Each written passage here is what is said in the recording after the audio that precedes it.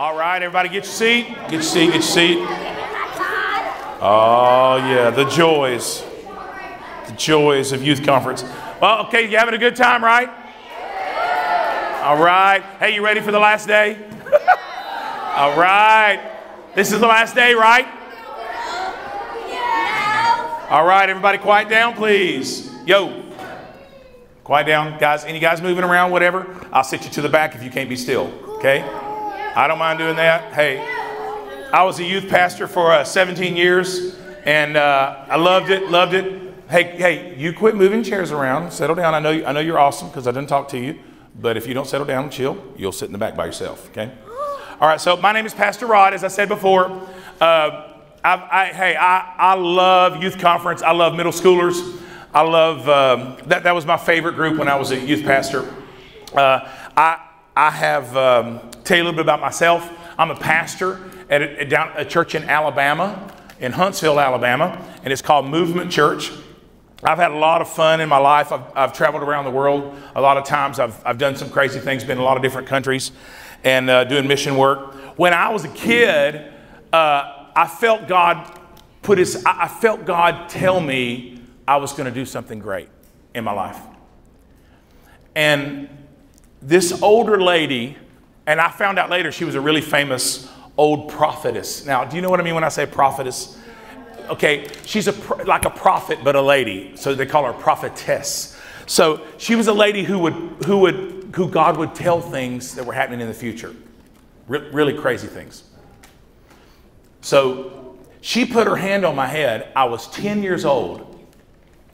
And she said, she goes, I called you. She said, thus saith the Lord. So when somebody says that, that's like God talking. So I'm like, God's talking to me right now. Because this lady seemed really old to me. She probably wasn't but about 70 years old or 75. But she lived for another 20 years. But this lady said, God says to you, I've called you long ago. And I'm like, I'm only 10 years old. How could God have called me so long ago? And I'm like, so it was a little bit freaky, but she said, I'm going to use you to travel around the world and I'm going to touch your life. At 10 years old, what do you think about that? You know, it kind of blows you away a little bit. But here's what I started doing. I started hanging out with missionaries. I started hanging out with wild, crazy people who had done cool stuff for God. And can I just tell you some of those things? Okay. Let's see. This session is about finding your purpose. Okay? What's up, my brother?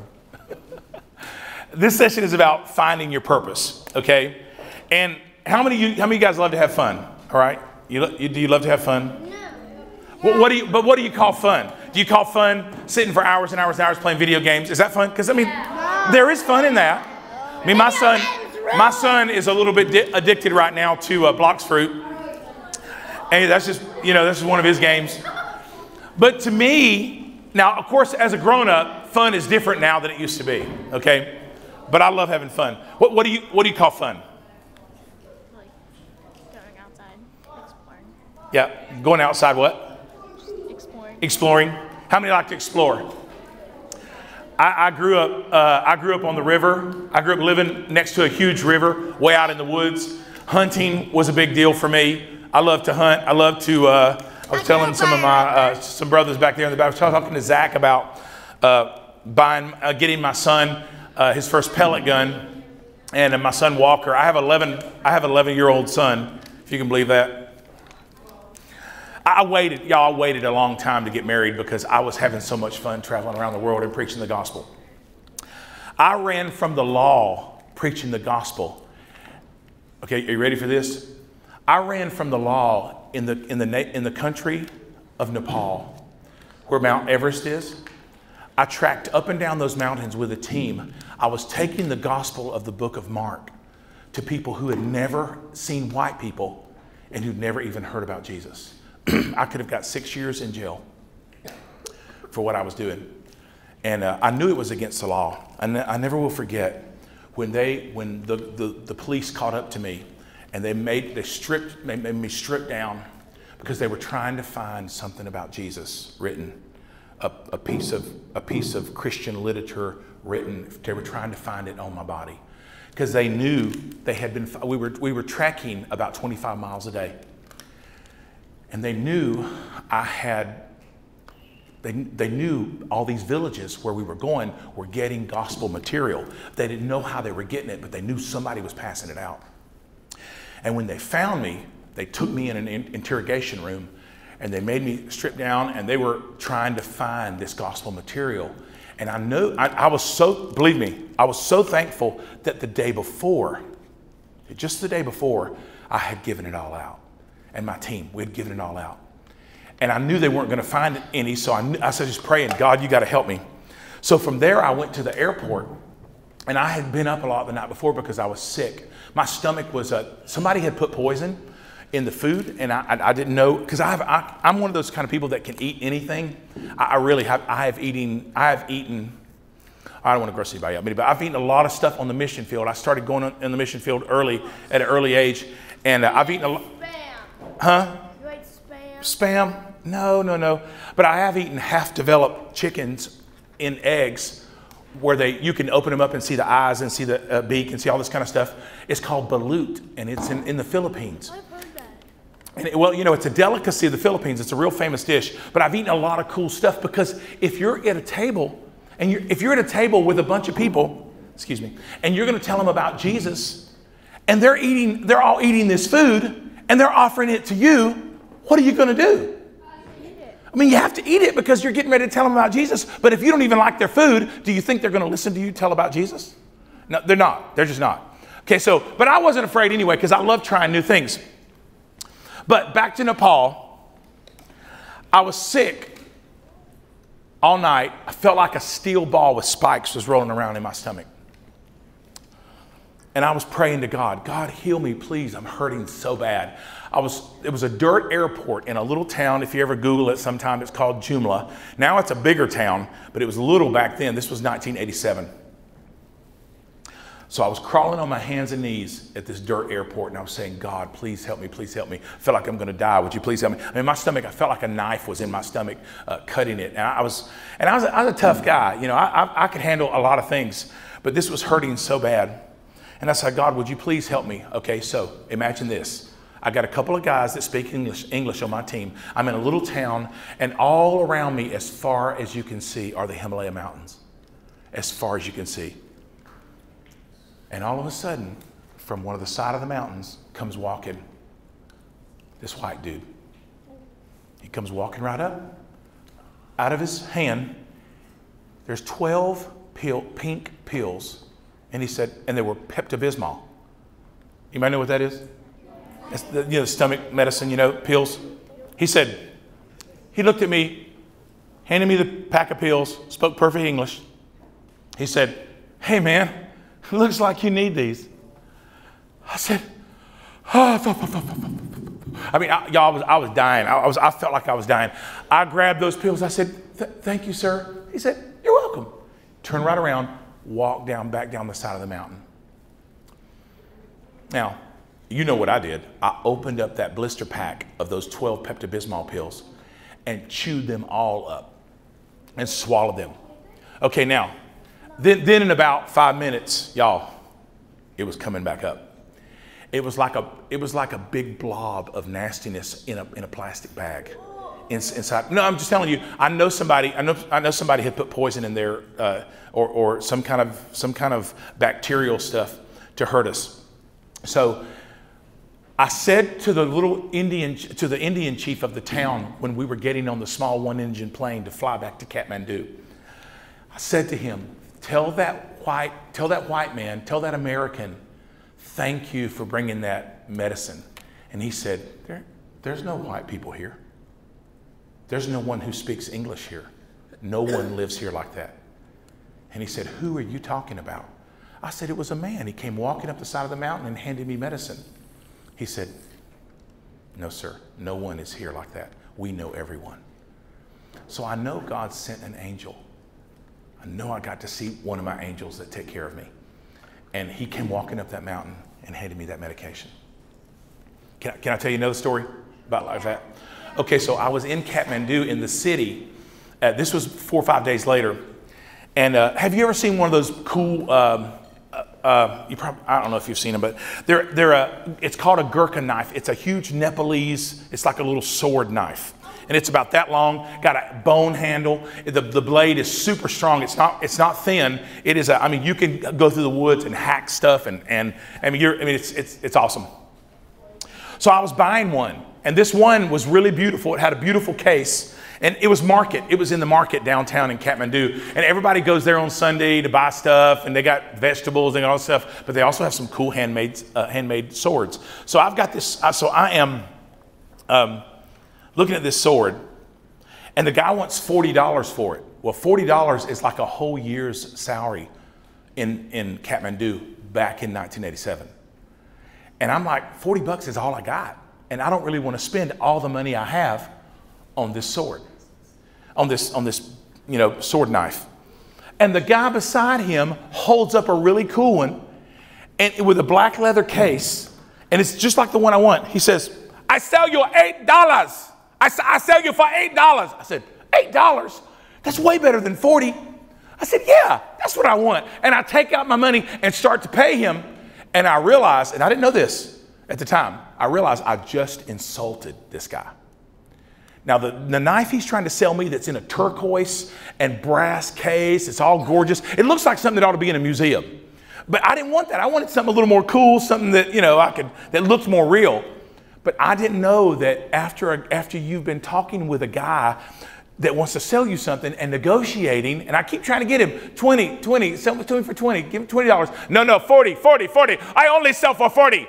I mean, I couldn't get him to come down, so I'm like, I'm not giving you all my money. So when this guy said $8, I'm like, that's what I want to pay. Yeah. So I go, yeah, $8. So when I go to hand him my money, the dude at the other table jumps over the table and starts, I didn't even know he knew this much English. He was cursing me in my language. You mother, jumped up, started swinging, pulled that blade out of that case and started swinging at me just like this, coming at me. And I'm like, I'm thinking, my mama's baby is going to die. Okay, you got to understand, I was scared. Now, has anybody ever watched the movie like Indiana Jones? I have. Okay, well, listen. A whole group of people gathered, a big circle of people gathered around us. And I'm backing up. And this guy's coming toward me like this. Ooh, I kill you. And I just didn't know that I had insulted him. You can see how surprised I was. I didn't even know I had done what I'd done. Next thing I know, I'm backing up. I'm saying, God, you got to help me. God, I didn't think I was going out like this. God, you got to help me. You got to help me. And I'm backing up. And as I'm backing up, holding my hands out like this, I feel something pressed in my hands. And you know how you do when something presses in your hands, you just naturally grab it. I grabbed it, and it was another blade, another sword just like his. They were wanting me to fight. And I looked in my hand, and I went, no, I don't want to fight. I'm a missionary. I want to tell people about Jesus. I'm here to get people saved. I don't want to kill nobody. And I'm like, but this guy's going to kill me. What am I going to do? And this guy's coming closer and closer, swinging it. I kill you. And I mean, everybody's gathered around. It's probably, imagine like I'm in the middle of this room, and there's people gathered around on the outside of this room screaming, rah, rah, rah, rah. And I'm like, it's like an Indiana Jones movie.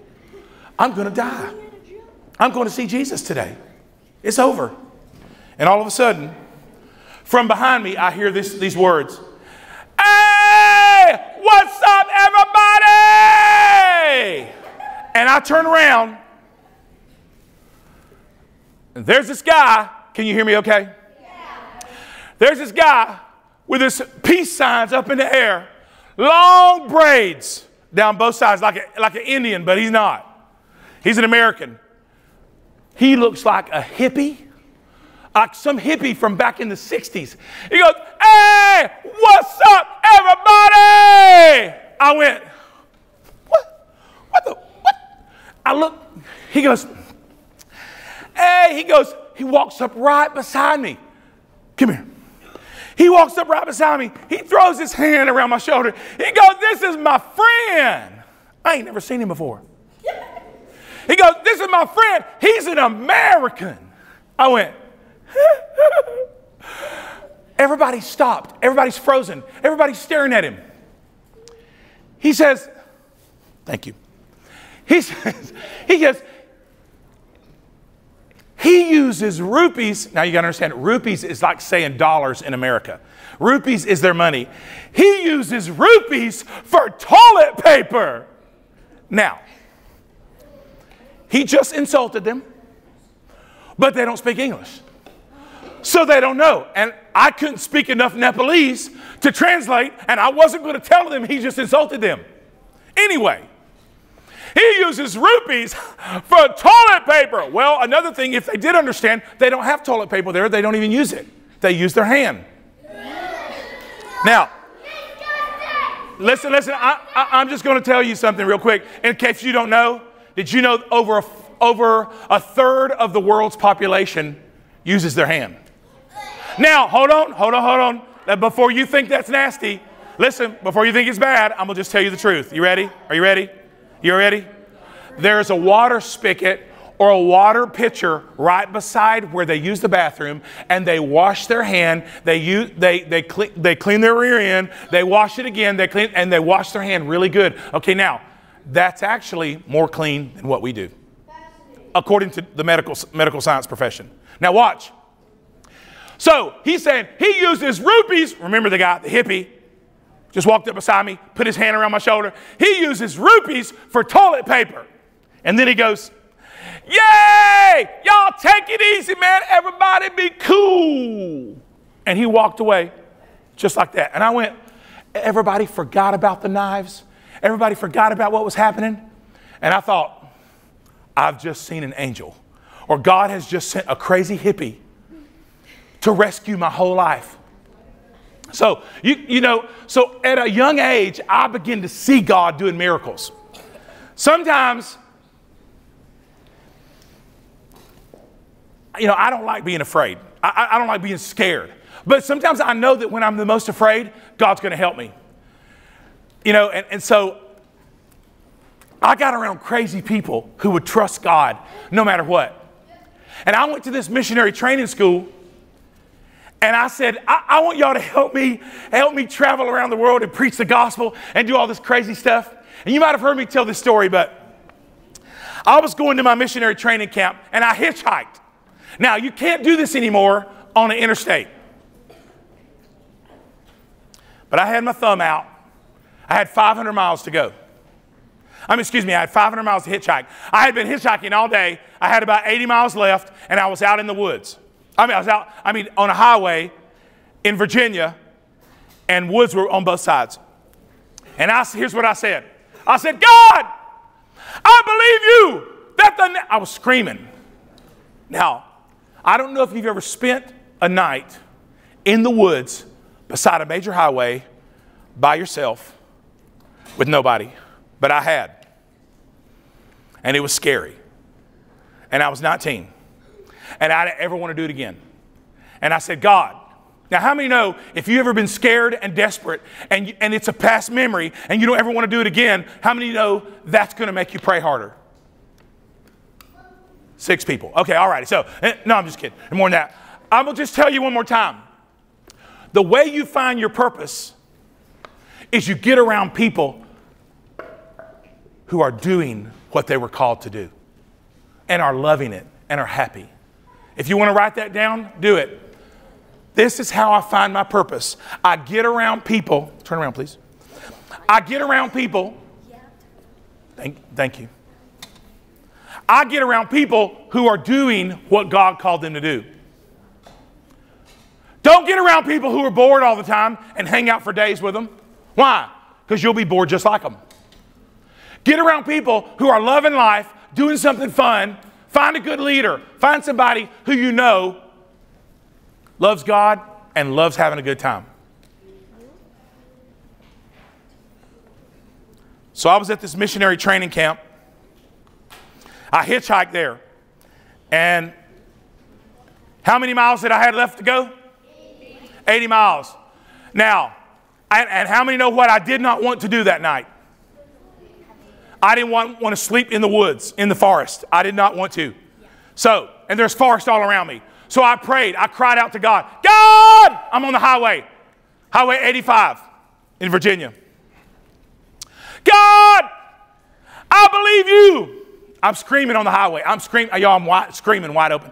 God, I believe you that the next car that comes down this road, the next car is going to pick me up and take me all the way to the missionary camp where I'm being trained to be a missionary.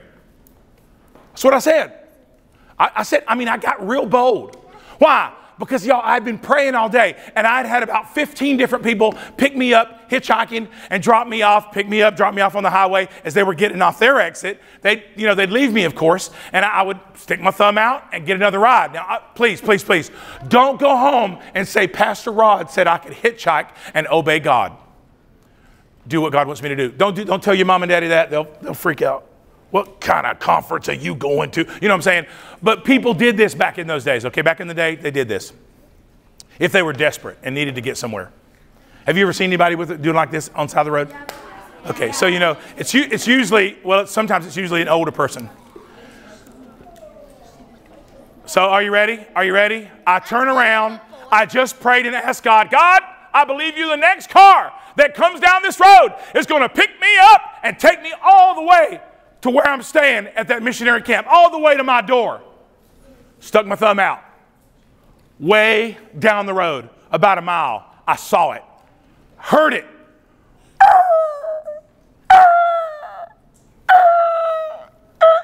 Swerving on both sides of the road. It was one of those huge old Pontiacs. I mean, it looked like a land yacht. I mean, it was huge. It came right, the guy was drunk, swerving all over the road. I went to stick my thumb out and I thought, I don't want to ride with him. You know what I'm saying? I'm going to die. I don't know about y'all, but my mom taught me better than to get in the car with a drunk person driving. Come on, right? But what had I just prayed and asked God? Next car. Everybody say next car. Next car. Now, I wanted to say this. God, did I say the next car? I meant the next after this one. But hey, I'd already prayed and asked God, God, the next car! And I was bold. And I put my thumb out anyway. The guy pulled to the side of the road. Right, he would have ran over me. I had to, now you know those silver guardrails that are on the side of the highway? I had to throw I had a big military duffel bag because my dad's a Vietnam veteran. He's awesome. My dad's an awesome warrior. And I threw my duffel bag over the guardrail, jumped over the guardrail, and he came right where I was standing. I looked in this car, and the guy was, y'all, I'm not talking about a little bit drunk. He went, get on in. When he said that, y'all, I'm like, oh. I grabbed my bag. No, I grabbed my bag. I put my hand on the back door because I'm going to open it, throw my luggage back there, and get in the front beside him. I go to open the back door, and I give God a minute. I give God just about 5 seconds to speak to me. Why? Because when you get into something that might be dangerous, you need to know. You need to give God a chance to tell you yes or no. Guess what God told me? Nothing. He didn't say nothing. I said, God, put my hand on the door. I didn't hear nothing. And I knew if God didn't want me in that car, he would have said no. So I didn't hear nothing. So I said, I'm getting in. Opened the car, threw my duffel bag back there, jumped in the front seat. That guy stomped on the gas pedal and started driving 80 miles an hour, 85 miles an hour. Now, the speed limit was only 55 then. Swerving all over the road. I look, there's an empty bottle of whiskey on the floor. Beside him, there's a full bottle. Oh, no, not beside him. Right next to it is a full bottle that hasn't been opened. And beside his seat where he's driving is a half a bottle that's been half drunk. So this guy's toasted. He's driving down the road. I smell, I mean, you could smell, I don't know if you've smelled alcohol before. I hope you don't ever have to smell it. Okay, all right. Well, you can smell it really bad, okay, all in the car. And I'm like, oh my gosh. And this guy's swerving. Now, I've never been in the car with anybody who was drunk or drinking. My mom taught me better than that. My parents taught me better. So I wasn't going to get in the car with him, but I felt like since I prayed for the next car, I was in it. So here I was. He was swerving all over the road. I was getting scared. Guess what I did? I started praying in tongues. Real low under my breath, like, God, help me. You got to help me. I might die. This might be the day I die. You know, because the Bible says that when you pray in the Spirit, you're speaking mysteries to God, and He knows what you're feeling, even when you don't know how to say it. Okay, so I'm praying, and I hear. So, okay, how many know when you pray in the Spirit, how many have ever heard this? When you pray in the Spirit, sometimes the Holy Spirit will give you an interpretation.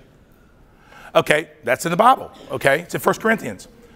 So all of a sudden, I get this thing coming up in me. You need to tell him whatever he's going through. You need to tell him whatever he's going through, that God cares about him, and you want to pray for him. I said, okay. So I reach over, I said, hey, sir, touch him on the shoulder. I didn't want to distract him too much because he was already drunk, and I didn't know if it would cause a wreck or whatever. But I knew something had to change because I might die. I said, sir, I don't know what, I'm sorry, I don't know what you're going through right now, but I'd like to pray for you if you'd let me. That guy looked over at me and says, you don't know what I'm going through right now. My sister, 42 years old, died of a heart attack last week. And I'm going to her funeral. And I could feel, and he started crying. He was drunk anyway, so he started crying, and it was just falling apart. And I said, you know, and I could feel the grief. I could feel the sorrow in his voice. And I thought, well, you know, I've prayed for people before. I thought in my mind, I've prayed for people before that are going through death. That's not that big of a deal. I mean, God can do this. God can help him. So I reach over, touch him again. I said, sir, if you'll let me pray for you, I believe God will take that hurt and that pain out of you. And then he screamed at me. He looked at me and he says, you don't know what I'm going through. 2 weeks ago, I was at work. I'm a school teacher. I was at work. And my wife and 2 children were at home. And a tornado came through my town in Asheville, North Carolina, and killed my wife and 2 children. And I don't have anything else to live for.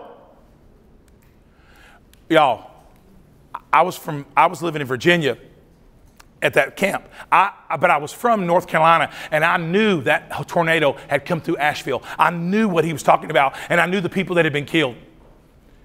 I'd heard about that report on the news. And when he said that, he started crying, and I could hear the pain and the bitterness. He had nothing else to live for. That's why he didn't care if he died. He was drinking. He didn't care. He was probably to the point, he probably didn't want to hurt other people, but he probably just didn't care. And y'all, I felt in my heart, God, I really need to pray for this person. I really need to. Now, I wasn't as concerned about the car and driving as I was him hurting and wanting to die.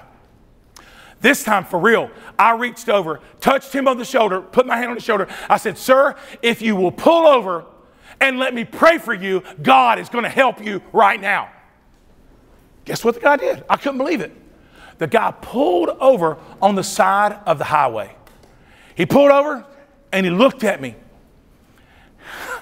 I'm not really much of a preacher at that time. I don't know a whole lot about God, but I just know God wants to help people who are hurting. So I reached over, put my hand real hard on his shoulder, and I said, pray this after me. You know where I'm going, right? Yeah. I said, pray this prayer after me. I said, dear Jesus. He goes, dear Jesus, come into my heart. Come into my heart. Change my life. Change my life. Take away my pain. Take away my pain. I said, take away my hurt. Take away my hurt. He's repeating after me. He's very obedient. And I said, give me a brand new life. I believe you died for me. I believe you rose again. And I ask you to come into my life. I led him in a prayer. He prayed. And man, he didn't get, I said, thank you. He goes, thank you, Jesus. And he opened the door of the car. Well, right before he opened the door of the car, I looked over. All of a sudden, his face totally changed.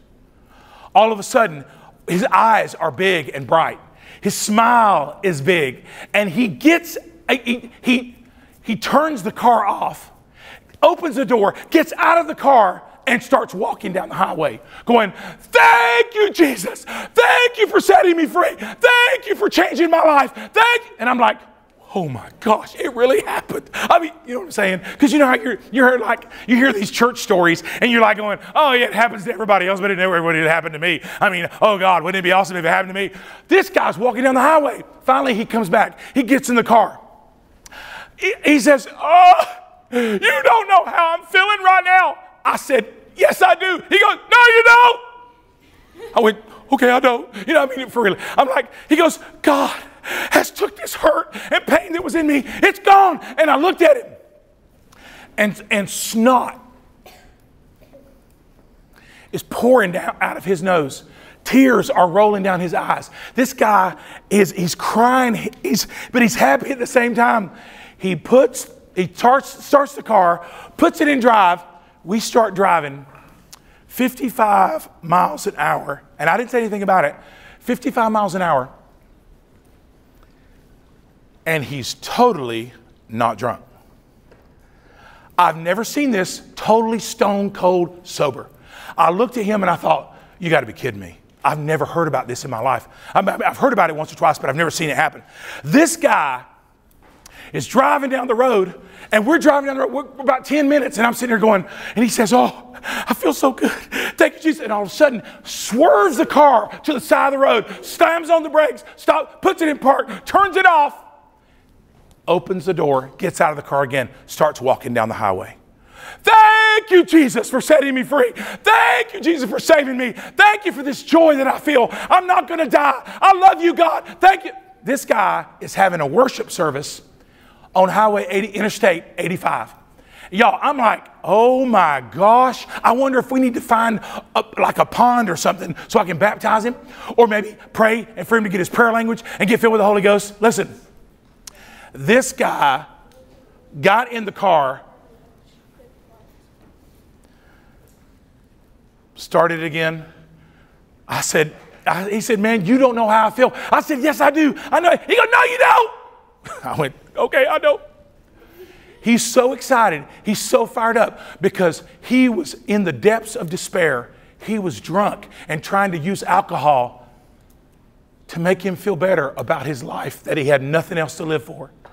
And Jesus came and saved him. And that's the reason God had me there. That's the reason I prayed that bold prayer. God, the next car that comes down this road, let him pick me up. Was it scary? Yes. Listen. If you're going to go where your purpose is supposed to be, don't miss this. You might want to write it down. And Pastor Ben says, note takers are history makers. Listen. Sometimes when you follow God's plan for your life, it's scary. It's scary. Not all the time, but sometimes it's scary when you follow God's plan for your life. I had a lot of friends in high school. How many of my friends do you think followed me to missionary training school? Zero, yeah. Nobody did. Why? It wasn't cool. It wasn't cool. But guess what? Nobody had stories. Nobody had stories like, nobody had adventures like I had. My daddy was a Green Beret and a Ranger, jumped out of airplanes, highly decorated. He's 85 years old. And my daddy is a warrior. And I wanted to be an adventurer like my dad. I wanted to do great things, but I wanted to do what God wanted me to do. Listen, I'm going to say it one more time. Sometimes to fulfill your purpose, you got to do stuff that's scary. You're going to be scared. Maybe nobody else is doing it. Have a seat, please. Maybe nobody else is doing it. Maybe nobody else is. Maybe it's not the cool thing to do. Maybe somebody doesn't have a shirt like you. Thank you.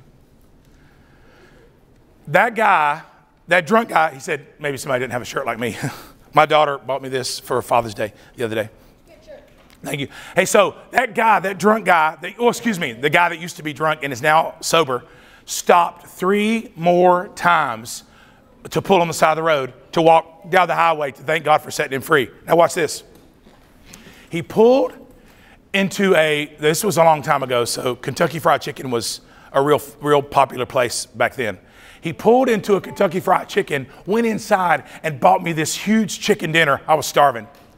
And then he said, I want you to give me directions right to your door so I can drop you off at your door because you have been an angel in my life today. Y'all, you better know I was freaking out. You better know that I was like, I can't even believe this has happened to me. Wait till I tell my friends. I mean, nobody had cell phones back then, except huge construction, and they were a big briefcase. A phone was only held in a big briefcase. But y'all, I know this is crazy, and I know it's kind of hard to believe, but God has done big things and crazy things in my life. Have you guys ever, y'all know some of my past, okay? A little bit maybe. Have you ever heard of Family Feud? Yep. You ever heard of Steve Harvey? Yep. Okay, you ever heard of that guy that screamed naked grandma? That's me, okay? That's me. I'm that guy. If you ever pull up YouTube and you look up naked grandma, I'm the guy that pulls up there, okay? Because I was with Steve Harvey. He's a good friend of mine. And I've been on that show 7 times and with my family. Okay, listen. No, I'm not famous. I don't see that. Thank you. But I don't see that as famous. Listen, I see that hitchhiking story as famous because God saved that man's life. I see Family Feud, me screaming naked grandma. I see that as I'm crazy. Do you want me to tell you a little bit about that? Is it all right? Is it all right? Okay, so my wife fills out this application. She goes to familyfeud.com and she fills out this application for us to get on Family Feud. And when we're on there, we're praying for the TV crew. God has really opened some cool doors. I lived in Florida then, and we went to Universal. That's where they're filming it. And we get on there, and Steve Harvey gets me up there, and he says, well, right before that, they ask a question to our whole family. And the question is, anybody pull it up yet? Is it legit? Yeah. Am I legit? Yeah, it's right. It's true. It's true. I mean, it's had, 700, 800, 900 million hits on all the different websites of every kind of thing. Y'all, I've been on Nike. I've been on Good Morning America. I've been Jimmy Fallon. I've done all the, matter of fact, when Steve Harvey was interviewed recently on nighttime television, one of those TV shows at night, they said, hey, tell us one of the craziest moments that ever happened on Family Feud. Guess what he says? This country dude gets on there and we ask, what would a burglar not want to see when he breaks into a house? You know what I'm saying, right? You know it's true. Now, you got to understand, y'all. I'm at a pastor's conference 2 years before. Have you ever heard of that country? I didn't make you scared, did I? Hey. So, ever heard of that country comedian, Jeff Foxworthy? He's the guy that tells all those jokes like, you might be a redneck if. You know what I'm talking about? Y'all don't know him up here? Okay, he's famous down there, okay? He says stuff like, you might be a redneck if you cut the grass in your yard and you find a car. In other words, you wait so long to cut the grass, it's this high you can't even see. Or he says stuff that's a little bit weird, like, you might be a redneck if you go to a family reunion to try to get a date. Yeah. Okay, so, all right. But he is a Christian guy. So watch this. We're at a pastor's conference, and he says, are you ready? You're going to want to hear this. He says, I'm 8 years old. I get up in the middle of the night to go use the bathroom. And when I open the door to the bathroom, the last thing that I expect to see is my grandma naked. No, for real. So watch this. You said grandma naked. Yeah, I did. I really did. Okay, but watch. So he opens the door. He said, seeing his grandma naked was like seeing a basset hound. You know, all the hanging skin on that dog, the basset hound. Okay, watch this. So, he tells this joke, not joke, he tells this story to all of us preachers. There's 12,000 preachers there. It's a big conference. So, I hear this story, we're laughing our butts off. It's awesome. So watch this. When Steve Harvey says to me, what would a burglar not want to see when he breaks into the house? What do you think my mind pulled up? Naked grandma. Y'all, my mind pulled up Jeff Foxworthy opening the door, not wanting to see something, and his grandma naked. So what did I scream? The first thing that came to my mind, y'all, that night I laid in the bed in Florida where I live, laughing my butt off because I didn't even process what I was saying. He said, what does a burglar not want to see when he breaks into a house? I screamed, I hit the buzzer fast as I could, and I said, naked grandma! Now listen, you got to understand, when I said that, Steve Harvey went, huh? And threw down the card. The question down, threw down the car, and he goes, naked, huh? I mean, Steve Harvey goes, naked, huh? Okay, by the way, Steve Harvey flew me back to Chicago to be on his show. You can find it on Steve Harvey Show, All Stars. Don't look down.